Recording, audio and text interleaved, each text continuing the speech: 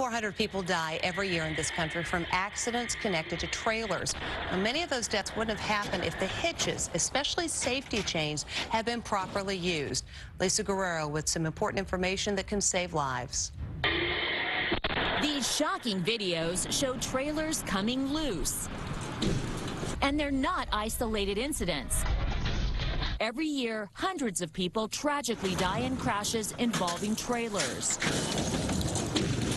Christy Cox's husband, Jeremy, was driving down the road in 2010 with their 2 children. That's when this trailer came loose from a truck and careened into their car, killing Jeremy and his 3-year-old daughter, Isabel. Ready? Liam survived. The word accident bothers me. The people that drove that truck and trailer killed my family. So what happened? This image is from surveillance footage shot earlier in the day. Look closely at the hitch.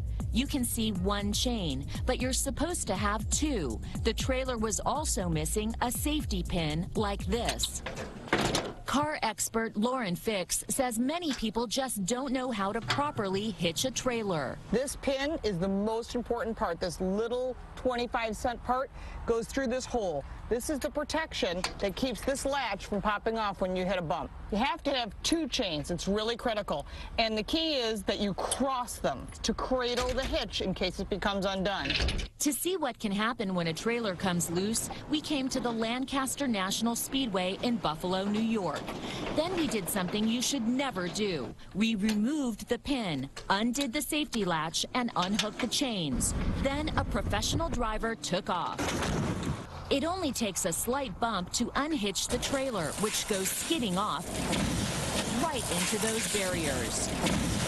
On the next try, our driver pulled the trailer into a high-speed turn.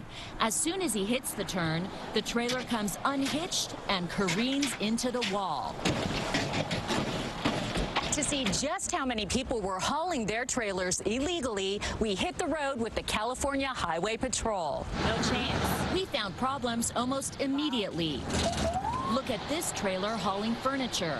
That's only 1 chain. They're getting a ticket. Did you learn something today? We did. What did you learn? To get 2 chains. And there was this trailer. It also has just 1 chain, and they're also getting a ticket. Put that chain on there, and there's a brake light that's out too. What are you going to do in the future? I have to get a 2nd chain put on there. Lessons to be learned so this doesn't happen to you.